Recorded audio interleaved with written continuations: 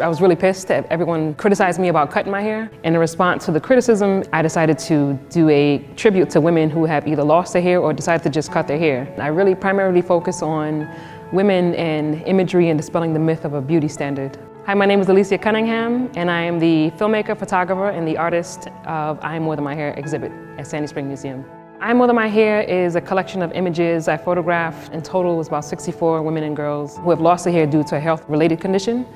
And it also includes images of women who cut their hair in solidarity of a loved one. The book includes the images of each person and then the story of how they lost their hair.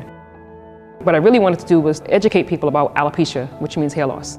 The exhibit does have the accessibility component, so when you scan the QR code that's on the story with your phone, you can hear the story. Some women were able to participate, some was just the audio describer that told their story and the description of the image. So as you feel the lithophane, which is a 3D relief print, it's the exact replica of the photograph, but it's a raised relief so that you can feel the textures and you can kind of feel the shape of what the image looks like as the audio describer is telling you what the image looks like or what the woman is doing in the picture, what's her background.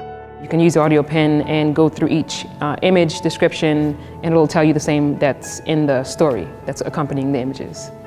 I really just wanted to show that despite what we see in the media, because I know there's a lot on makeup and beauty and texture and skin color, everything, I just wanted to show that with or without hair, you know, that we're still beautiful, and to prove it, which was triggered for me really just being mad, you know, by the response. So that's how it came about.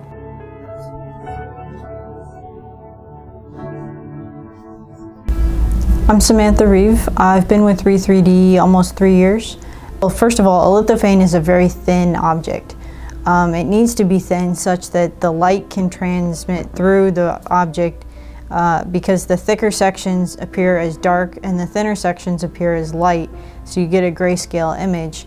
But that requires the whole part to be very thin and very precise. And so Gigabot was a good printer for this because the size of the print, it was able to accommodate that and the extra bracing needed to get a good print. Each lithophane was a fairly long print. They were each about 3 days long. Re3D has a nice large print farm. Our available printers can range anywhere from 8 to usually just over a dozen, while some of those printers are specialized to do certain things like print from pellets or print with really large nozzles. We were able to change out nozzles and change around prints so that we could put all these lithophanes on as many printers as possible to meet the tight deadline. So originally Alyscia didn't know what she wanted to print.